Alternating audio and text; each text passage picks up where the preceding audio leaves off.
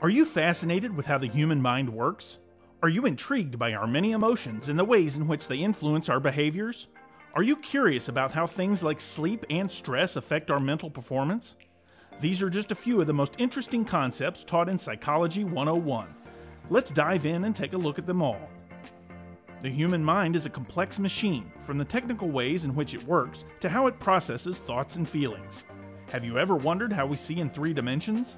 What makes us rational, and why do we so often act irrationally? And what makes us fall in love with one person and not another? Understanding the human brain is the first step in understanding ourselves and others.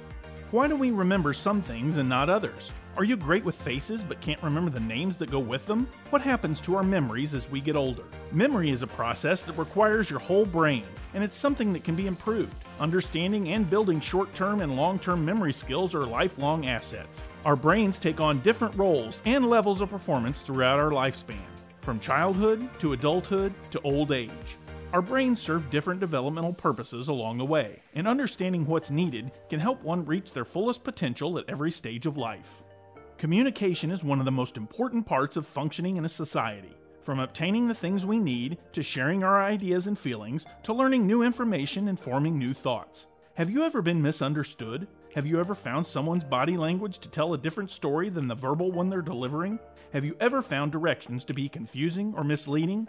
Knowing how to communicate and how to read other people's verbal and nonverbal communications are key to getting further, faster in life. We instinctively know that feeling rested and relaxed makes us happier and healthier.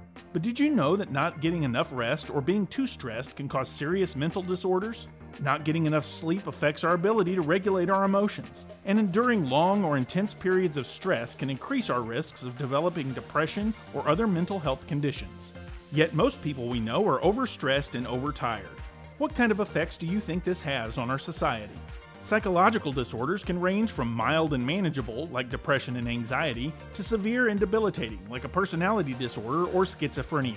While there are 2 main therapies for psychological disorders, psychotherapy and biomedical therapy, these approaches are both seeing rapidly evolving innovation. New therapies and medications are being uncovered every day with eye-opening results.